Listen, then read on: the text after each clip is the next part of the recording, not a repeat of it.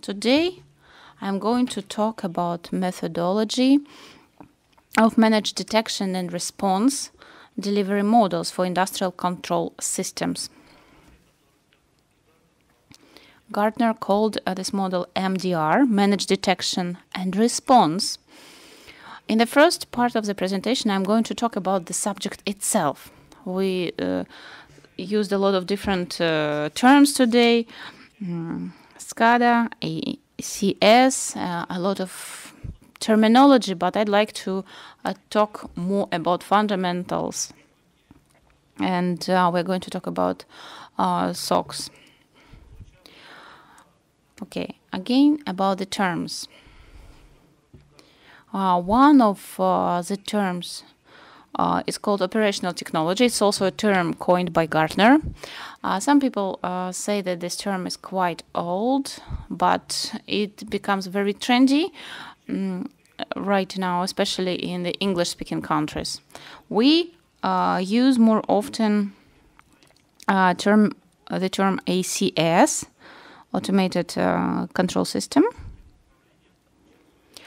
This term now officially has a definition because it was mentioned in the federal law. That's why now when we use certain terms, we need to know, we need to remember where we take them from. Another thing, we have another definition of the automated systems, and automated systems, usually it's the set of technical means and means of protecting information. And so both these definitions, they do not include a human, although very often we hear that human factor, that's something which can create vulnerabilities for the system. That's just some food for thought. Why did I want to talk about MDR today? There was a similar slide in one of the presentations before me. Speaker was talking about threats for the automated control system. And here I show the history of development of the sector in the last 8 years. So, for example, targeted attacks. There were 5 of them, 5 types. So. Originally, there were some malware specifically designed for cyber attacks, some malware specifically designed for industrial process disruption, and also malware designed for systems which can guarantee safe operations, safe technological processes. That's again, in English, it's Safety Instrumented Systems, or SIS. And we should keep that in mind. The scope of attacks is not limited with targeted attacks. That's something much wider. Coming back to the topic of targeted attacks, we know about methodology, and there are usually 2 stages. And it's important if we talk about SOC for ICS. And there are differences. This is for 2 areas, IT and OT. And in English-speaking countries, there are a lot of debates about it. But in my view, SOC should be designed for detecting and providing response of attacks at different stages, at all the stages that I mentioned. So, for example, if it's the attack detected at OT stage, this will be too late. And very often this was really the case, and it was already too late. So in my view, from the technological and from process point of view, SOC is something which should be targeted at preventing kill chain at both stages. And it's also important to know what kind of technologies should be included in SOC, and what kind of technologies could be used by an engineering company when building their protection systems. Unfortunately, during conferences or in the internet, we do not hear and see a lot of consolidated information and reviews, comparisons of different products. Last year, Vaidahav Laboratory in the US prepared a very good comprehensive analysis.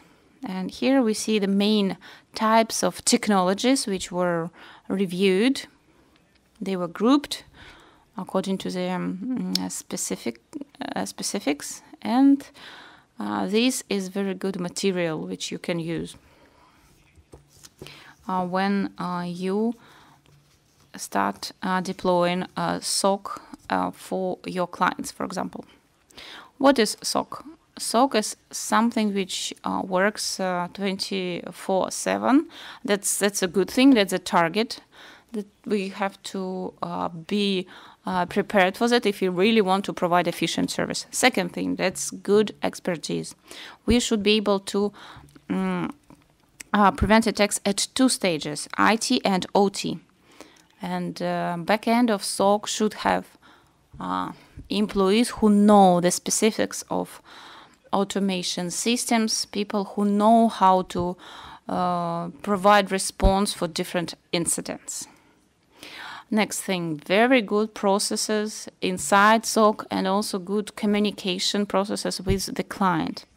I'll tell you after my presentation during the coffee break about some specific cases, and it's quite difficult to have this efficient communication with the client so that staff can take proper decisions on the basis of proposals from a SOC expert. It's very important here to have good analytics data, threat hunting and threat intelligence. That's what we need to have. And we need to have individual plan for incident response. Why do we need to use MDR in ICS? That's good that we have this conference, because here we have not only the presentations and talks, but we also have a lot of networking. But during the conference, we also start discussing some issues online. And today, on the basis of the report by Kaspersky Lab about the number of threats, which are their threats to ICS, the conclusion was made that there is nothing very, very specific, and that's not something extremely dangerous. So that would be wrong to conclude that we need to create protection from basic attacks, but that's not enough. Good SOC should be able to give response to 90% of attacks, but also response to APT attacks, which could be more dangerous than just basic attacks. And MDR model can help here. What do we need to do to get there? I propose discussing several stages. For example, maybe in your infrastructures, it's all different. Maybe at your plants, you are at a more mature stage, but according to my experience, there are several stages. First stage is when infrastructure of the protected object doesn't have information security tools. Second stage, infrastructure has some basic security tools, for example, firewalls or antivirus software. Stage 3, infrastructure has specified security tools to protect ICSs.